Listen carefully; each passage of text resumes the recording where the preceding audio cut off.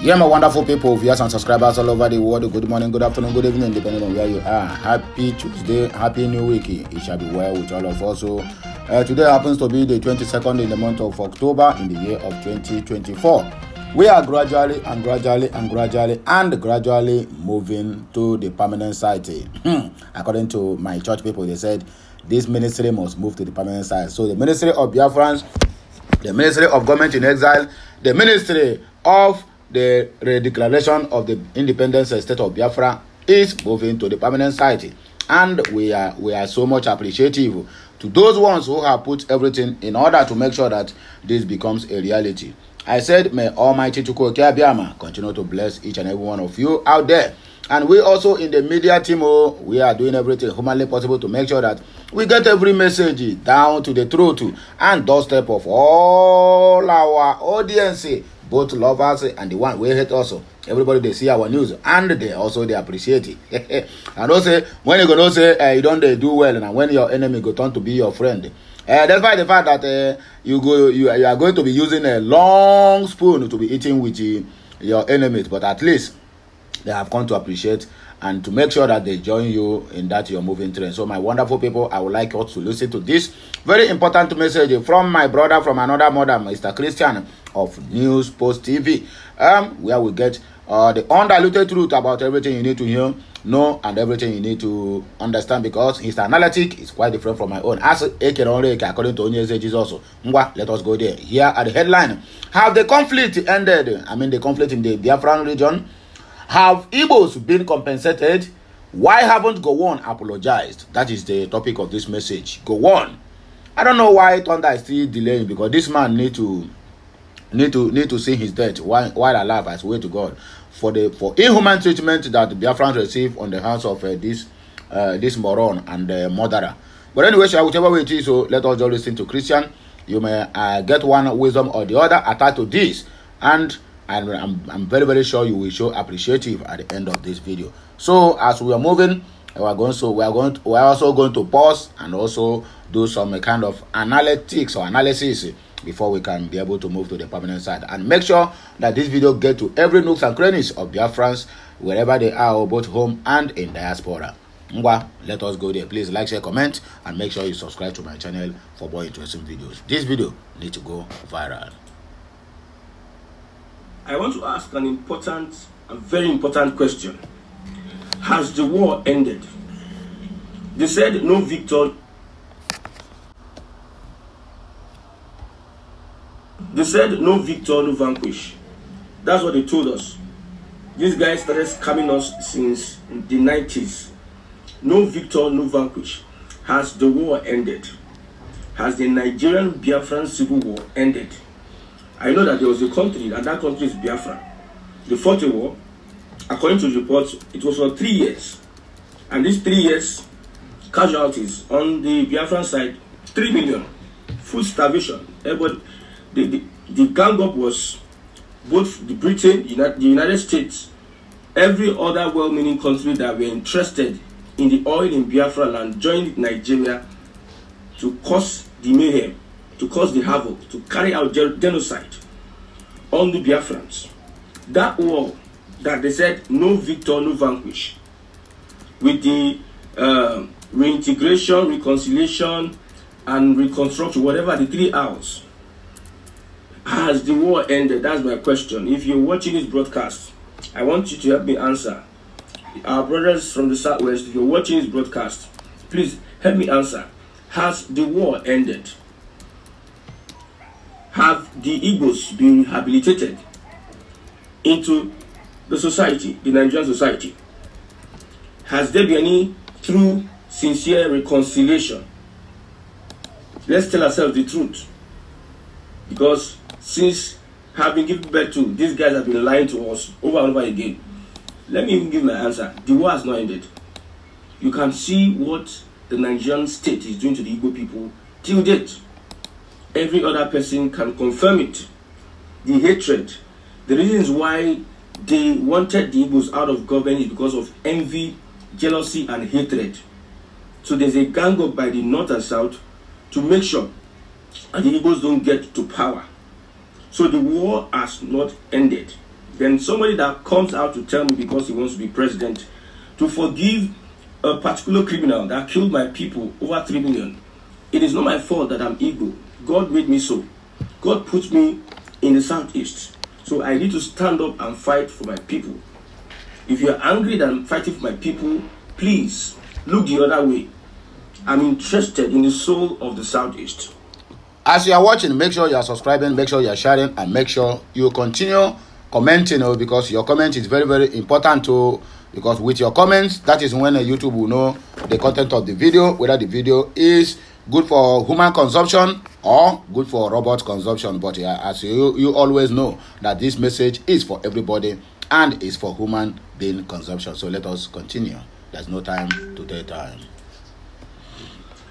Being that as it may, we have established the fact that no forgiveness for Gowon and whoever. Obasanjo might be forgiven because he was taking directions. Buhari might be forgiven because he was taking directions. But the Ogak Patapata of them all is Gowon. He is the head of state. He was the one that was giving directions. He should not come out and give us excuses that he was advised wrongfully by whether Oba of Bini. I don't know. That one does not concern me. He is the head of state, and he deliberately, whether he's playing a script of the colonial masters or whether he's playing whatever script he's playing, he carried out the genocide on the Igbo people, and it cannot be forgiven. P2B can go and forgive him, but we don't forgive such atrocities. There must be a sacrifice. Just take a look at it. Till today, they were leaders at their younger age. I believe he was head of state at whether 34 or 33 years. He was head of state. Nigeria's head of state. How many 33-year-olds in Nigeria today can ascend to any positions? They held on to power then, and they are still holding on to power till now. When you look at the people at the corridor of power, they were the actors in the Civil War. Look at Danjuma, look at Obasanjo, look at Babangida, Salam Abubakar, look at Buhari, look at Gowon. They are still holding on to power till today. They have refused to allow the young people breathe. Young people cannot become leaders of their generation because of these men. So what kind of people are these guys? You are calling them heroes or what? What are you calling them heroes for? The people that made sure that we did not get free education. These guys got everything free. Even jobs were waiting for them at the door of their class of their classroom. Jobs, people were coming, bringing jobs to them. They got almost everything free. They refused to relinquish power to the young people. They held the young people, put them in bondage. Still, they are not satisfied with putting Nigerians in bondage. That's why I said that I prefer to be a proud IPOB brainwashed boy than to be a daft Nigerian. Our country of today, look at the country of today. The same people are in the corridor of power. Look everywhere. Tubu is trying as much as he can to fight off this everybody. Look at Lagbaja, the chief of staff. What is happening? The APC government, in a way, is winning the banditry war and making sure that North is paying. These guys have a way to manipulate and put you out of office. What is happening to Lagbaja today? These generals are the evil that we have in our generation. They all must leave and go and meet God so that we can have peace of mind and we can breathe. We should forget about Gowon now. I'm not saying forget or forgive. Do you want to know what happens when you... Our focus should not be on Gowon.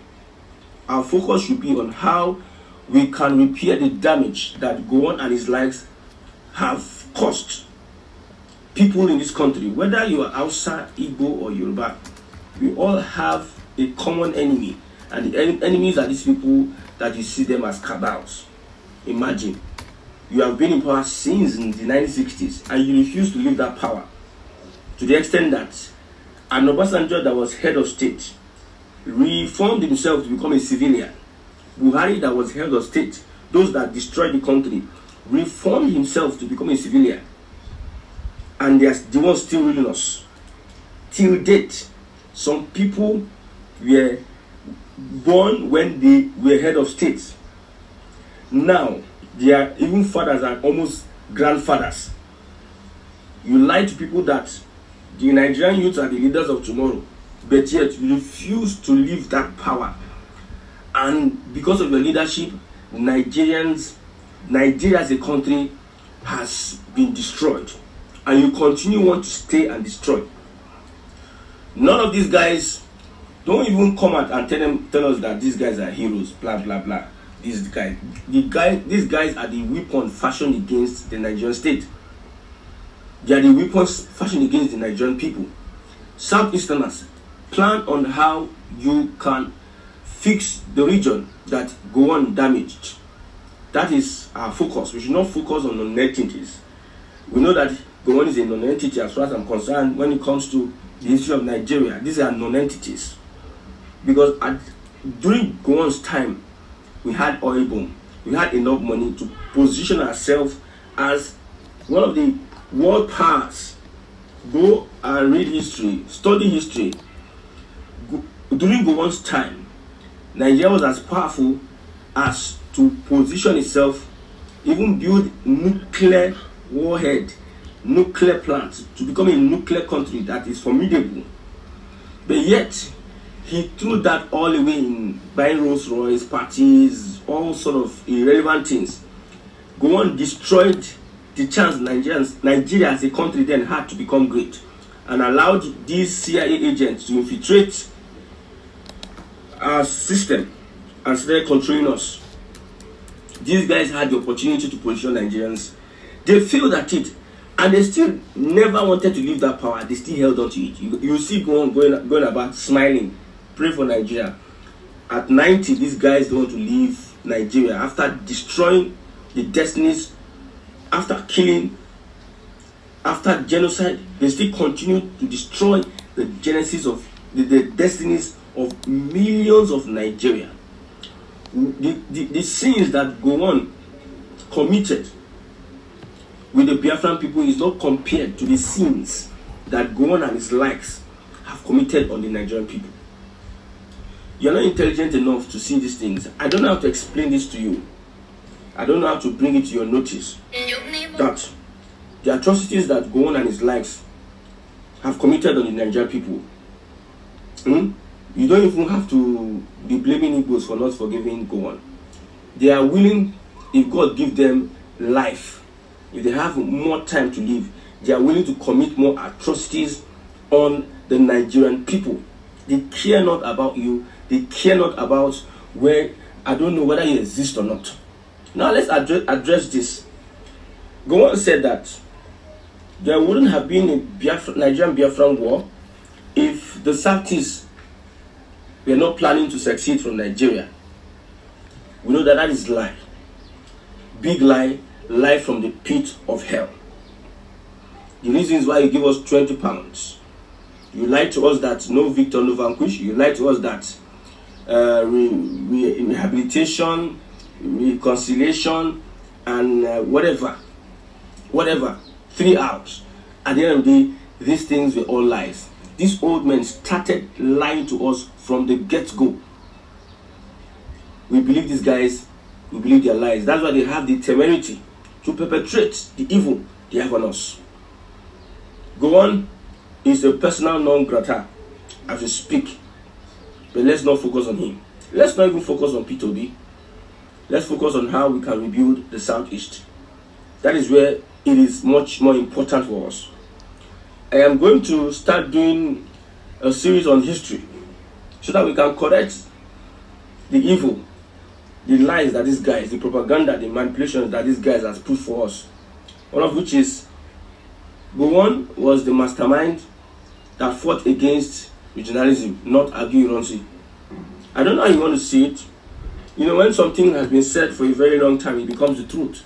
You repeat something, some people, they lie to themselves to the extent that that lie, they lie to themselves because it is repeated. It has been done repeatedly, it becomes the truth. Gowon was the mastermind of abolishing regionalism, not arguing. For those that can read. We'll be doing a history series whereby we outline some of these things that are obvious but we cannot see them. The truths that are obvious but we cannot see them. When you look at the Oputa panel, Gowon had the opportunity to come out clean, put the record straight, but he refused. He went about saying praying and praying. You are praying for who? You know that Nigerians are daft. That's why you are going out deceiving them. You are praying with all your prayers. Where is Nigeria today? I've been asking this question. Has the war ended, my brothers? You can see what the Igbos are going through in Nigeria today. That's why they want out. Has the war ended? Mr. Gowon, Mr. Buhari, Mr. Obasanjo. Has the war ended? Ojuku is no more. Has the war ended?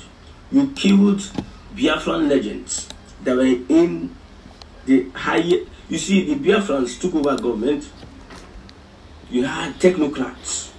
You had elite Igbo men that their lives were cut short by savages in the north. Elite Igbo men. People that we could draw a lot of experience from. Do this for flatbed. A lot of expertise from. They held them in the north and they slaughtered them. Some of them that were in the southeast, as coincidence, were not so slaughtered. But one of our finest, bravest, and elite Igbo men have been martyred by savages in the north. That one is one that pains me a lot. You know what it means to have an Igbo that is exposed, that is experienced, that is well-read, that is educated. This man looks like a demigod.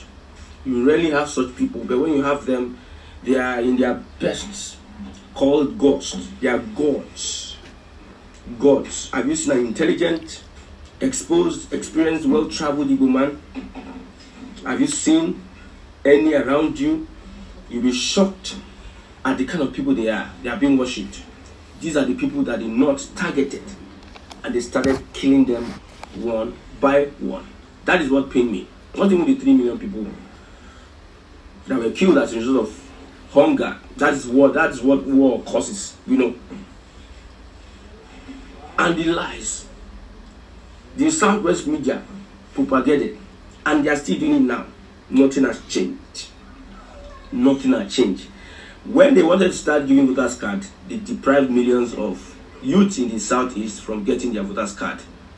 Delay upon delay upon delay. While in the north, they took the voters card to their homes. When you want to fight for a position anywhere, you have an Igbo name. There's a tendency with your qualification that you will be relegated. If not, there's an exceptional thing that happens. It must be exceptional. And God must be by your side to understand that a miracle happens. While other tribes just get free, just strolling and get juicy jobs at the ministries, federal ministries. But an Igbo man is always curtailed. They don't want an Igbo man to ascend that height that he ascended in the First Republic, whereby Igbo controlled. Even Igbo women were unwilling to date any other tribe. They looked at them as other people had low status. Igbos were at the top then. Their status, like I said, an Igbo man that is read, that is educated, that is experienced, that is well traveled, is like a demigod. I see them as a demigod. These guys are intelligent. These guys, I'm not saying just Igbo, there are other people. When you look at Jajawachuku then, look at how they exhumed themselves, how they carried out their responsibilities, their activities, what they did. You come to understanding that the envy, not be today, and it's still going on till tomorrow. It is still going on till tomorrow, and nobody is willing to stop it. That's why we are saying we want out. We want out. Let us face our challenges as Igbo people. We have stupid leaders, we know. We have cowards as leaders, we know. We have, I think these leaders are the creation of the Nigerian state, creation of the Fulani. Fulani wants to make stupid, coward leaders from the southeast irrelevant. The ones that will not bow to them, they will find a way, fight and make sure they are not relevant. Leaders that are licking the ass of other politicians that are their counterparts. You go to the house, a human being like you is on the other side because he's a northerner. You are afraid because of your greed.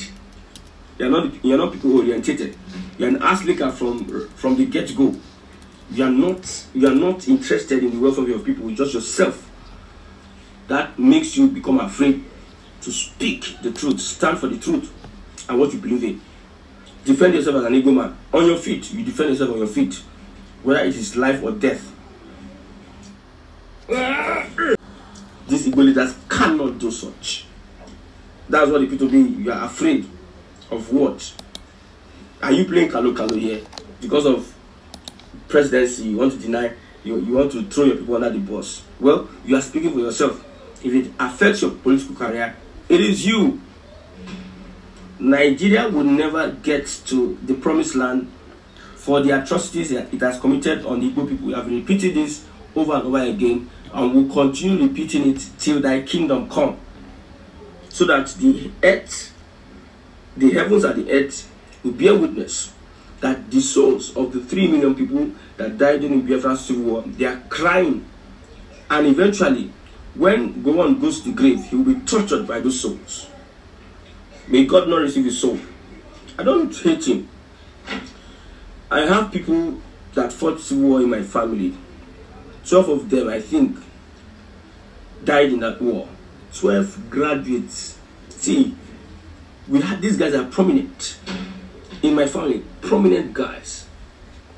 Promising. If they were alive today, if those people that were killed by the Northerners, if they were alive today, who is Buhari, who is Obasanjo, who are they?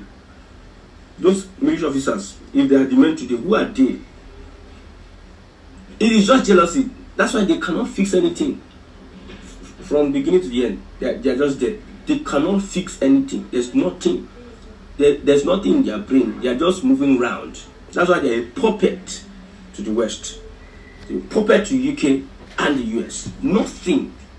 No foresight. Nothing. They're just there existing. If those Igbo generals, those Igbo officers, those Igbo politicians were still alive today, none of these guys will stand before them. None of these guys will stand to their face. But they decided to gang up. And deliberately. You left the people that carried on the coup. You did not kill them. You did not go after them. You started going after their people. What does it show? What does it portend? You left the people that carried the carnage, that carried on with the coup. You left them. And you went after the Igbos. You tagged the Igbos so that you should eliminate them from the civil service, eliminate them from the government. That was your plan. And it is still happening today. You make sure that Igbo does not rise to the upper echelon. And you go and come out and tell us that let's pray for Nigeria. Let's pray for the unity of Nigeria. I wish I had the opportunity. I know what I have done to him. Even though he's a general. You see, you are a general, you're a president, you're a leader of a country, and for over 60 years you have not been able to fix that country. Your efforts are in vain. It is the results we are looking at. With all this being around, what has he achieved? Nothing. So me, I'm focused on the Southeast. I'm focused on how we can build the Southeast and make it a place that people can come and invest. Let it be a superpower, a world power, a superpower. Most of the broadcasts we are doing is just for the sake of rebuilding the Southeast. I'm not interested in what's happening in the Southwest, because there's many things happening that I can talk about, but I decided not to talk about these things that are happening in the Southwest. It is the Southeast, the soul of the Southeast, that interests me the most, that I want to talk about the most. We need to start building. You think we have built anything? No, we have not started. We need to have a 100-year plan, 100-year economic, industrial plan of building the Southeast. Leave Gowon and his likes. Look at how Benue is. They are collecting every day. Let them continue like that. They are under the supervision of the Fulani, and that's how they remain until we get our liberation. We need to come together and think on how we don't go during the Christmas period. I build my house. You show house. You show this. That people have house. So that's whether you build a house of 10 billion, that does not add to anything. The soul of who you are is under threat. How can you rescue it? The soul of who you are is under threat. How can you rescue it? Not by building house. So my people, that's the end of the show. Let us just dissect the comment section. We'll take few comments, then we'll round up the show. Please just permit me to use most of your time to read in between the comment section so that we'll know what our people think concerning this matter. At Helene Nwafo said great submission. You have really did well. Oh. And they said that Frank Omobi said they are the weapons fashioned against the Nigerian state. Okudele Okereke said, after 50 years of the Biafra Nigeria war and the exploitation of oil and gas in the southeast, no roads, no electricity, no water, nothing has worked in Nigeria. Trillions of dollars have been stolen till today, and we just sit down and watch. If we don't wake up and liberate ourselves, nobody will do it for us. The Lorenzo said, I know that a war will be fought again because this Nigeria have been fanning the fire of war lately. I really what happened to P2B in the last election because it has helped in opening the eyes of those Igbos who hated to hear that Biafra must go. And that's true, it talk. Bishop Joseph said the war has not ended, but what they couldn't do to Biafrans during the genocidal war against the Biafrans, they are able to do them to Igbo land now because of our greedy leaders in Igbo land. Today they have taken over the entire Igbo land, killing our people everywhere inside the Igbo land. Meanwhile, today they have succeeded in the occupation of the Igbo land and taking over the entire Igbo land, according to this our brother. Moving forward, looking forward to say reconciliation, rehabilitation, and reconstruction, 3 R's. Did anyone met till today? Nothing has been met. According to Nigeria Bello said, if the war not ended, you want to start the war again? And according to Nigeria, blah blah blah blah, whether you forgive Gowon or not makes no sense. It is God alone who forgives. And moreover, Gowon has arrived at his golden age, 90 years, like an ego. For the scripture said, for those who are strong. Abi? Anyway, share my people. Now we go take back break. You make on a like, share, comment, and make sure to keep subscribing to my channel for more interesting videos coming your way. I'll be right back. Kemesiano.